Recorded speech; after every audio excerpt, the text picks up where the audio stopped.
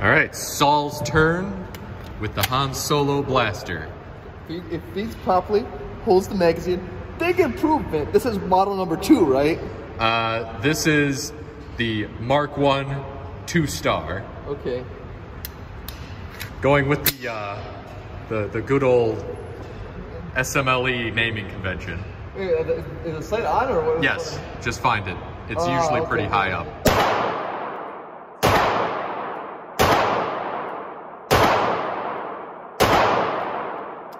does not hold back, unfortunately. That's fine. Like, you can manually lock the bolt back, but...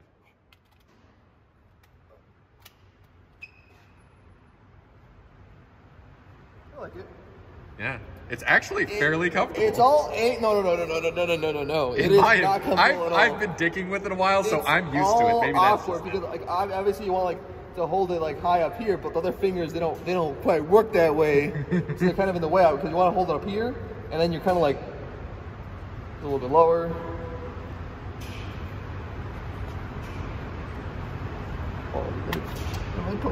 So, do you think I'll be able to sell these? I think we'll have a market. It's gonna be the new competition pistol. What would you put it? I mean, not even a price of things. What would you call it on Gunbroker? It's gonna be the Solo 9mm. Okay. I mean, you've just gotten it into your hands. You can't put it down.